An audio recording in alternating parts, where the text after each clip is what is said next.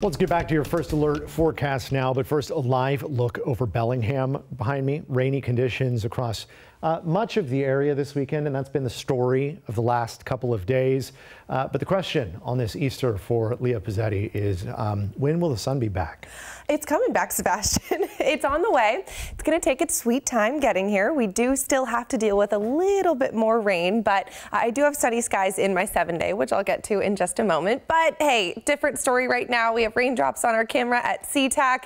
It is windy out there as well, currently sitting at 55 degrees, which is actually warmer than what we've felt these last few days, but still cooler than normal for this time of year. You can see exactly who has seen the most rain as expected. It's the Olympic Peninsula. Quileute has picked up more than 2 inches so far. Shelton surpassing 1 inch. The rain is definitely favoring our southern areas. Seattle just at about ½ an inch so far. Tacoma and Olympia at about 1/3. Up to the north, we're staying dry, although we do have a little bit of light rain over there right now. This is all thanks to a nice atmospheric river. It's basically like a fire hose in the sky, just pumping moisture toward us. You can see that stream of moisture over the Pacific, and it is geared toward those southern areas. That's why we're seeing higher rain totals down there. A little bit of a rain shadow as well up to the north, but you can see it's really that widespread light rain that we saw today. Pockets of moderate rainfall as well. There's that rain shadow. Look at that. You can see Mount Vernon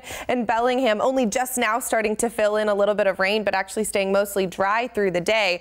Not the case for most of us. It was certainly a gray day, and we're going to continue to see rain for the next day or so before it starts to taper off. Into tonight, it's the same situation. We'll see most of that rain favoring the southeast down by Olympia, and then south of that as well. A little bit of rain picking up over Mount Baker.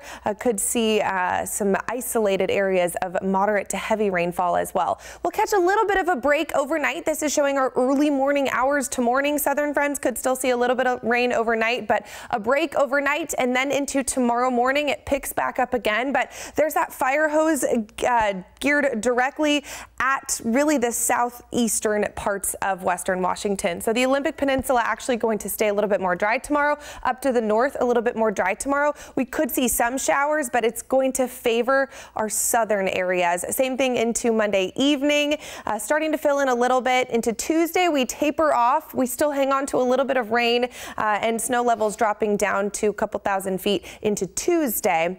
But for now, it's that widespread rain.